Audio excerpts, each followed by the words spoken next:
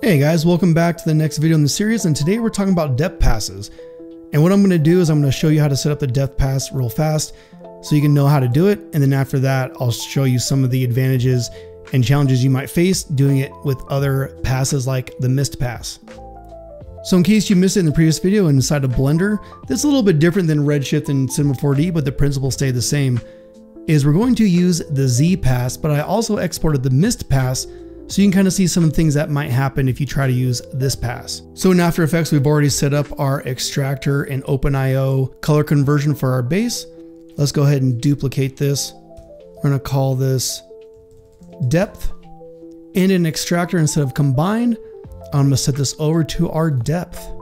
As you can see, OpenColorIO is expanding our depth a little bit on this. We're getting more information. And so since we have the depth, I'm going to add an adjustment layer. And I'm going to show you two ways to do this. One is with probably the better looking depth of field, which is FL depth of field or Frishluft depth of field. We're going to start with this one, and then I'll also show you how to use the native camera lens blur if you do not have this plugin. So first, let's start with Frishluft. So the first thing we need to do is set our depth layer, which is on depth. And I'm going to increase the radius some more, and you notice that nothing is happening. It's because this is set to source. If you want that to work, you need to pre-compose this and then select it as the depth layer. Otherwise, if we set this to effects and masks and reset our position, we're going to start to get some nice smooth depth of field. Now I'm cranking up the depth of field so you can see some of the issues and how you might want to fix some of it. So you'll notice that the first thing is we're getting some crazy fringing on the sides here. And for some reason, I always feel like when I come back over to depth buffer and I select invert, and then let's reselect what we want to be in focus, it always seems to clean up that fringing. Some of the reason for that is Frishluft actually likes the white to black depth passes, and that might have something to do with it, but this is one way to fix if you have some of those issues. And this is cranked up too high just as an example, but it's something to think about if you're having some issues. What I also like to do is I like to select the iris, and if we want more of an anamorphic kind of bokeh, I'm just gonna increase these facets a little bit. I'm gonna go this XY aspect ratio, and I'm gonna kind of get that nice tall bokeh that we get from nice anamorphic lenses. Now in this 3D render, we don't have a lot of hot spots that'll really attribute to this, but I just sort of like how it looks. So to get your depth of field up and running from Blender and After Effects, that's kind of all you need to know in your set. Let's go over to camera lens blur. Properties are basically gonna be the same. Let's blur this way out. Let's select our depth of field. Instead of source, we're doing effects and masks. And we don't have a focus distance picker. So in this instance, we're going to have to kind of dial it in. All right, so right there is looking pretty good.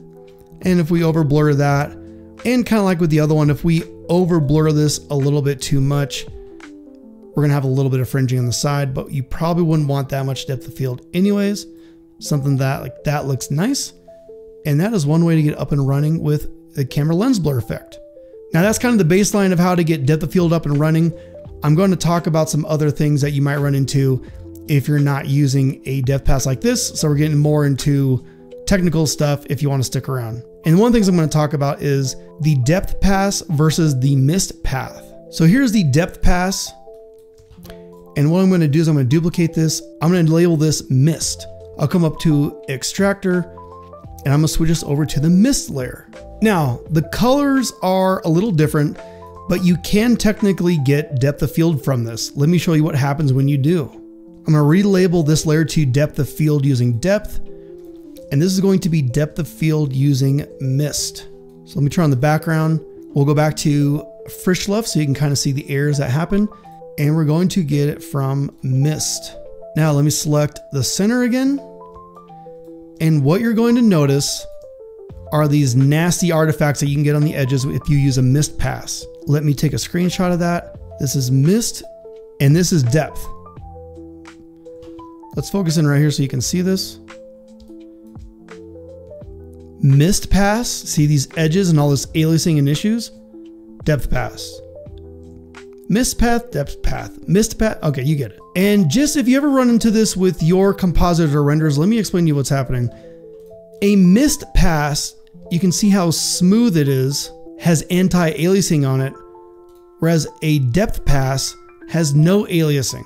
And in this case, these depth of field plugins love passes that are not anti-aliased, so jaggedy. And it's just able to read this information better versus the mist pass that is more smooth. It causes artifacts and those issues that you see in depth of field. The same thing will also happen with the camera lens blur plugin from After Effects. You're going to have issues using the mist path versus depth. So again, just for fun, and here is depth using camera lens blur. So it's still over blurred, but still fixing some of those issues. And if you're using a different program or if you're finding issues with your depth of field, the first thing you want to look at is you want to make sure your depth is not anti-aliased. You want footage that is not anti-aliased, and it normally comes out anti-aliased. So, all right guys, in the next video, we're going to keep doing our test renders. And the next thing I like to do is the Cryptomatte. And I like to set up Cryptomattes with the minimal amount of layers possible because I don't like having a bunch of layers. I have to have a bunch of track mats. So in the next video, we're going to talk about how to set up Cryptomattes and how I like to set those up and composite those inside of After Effects.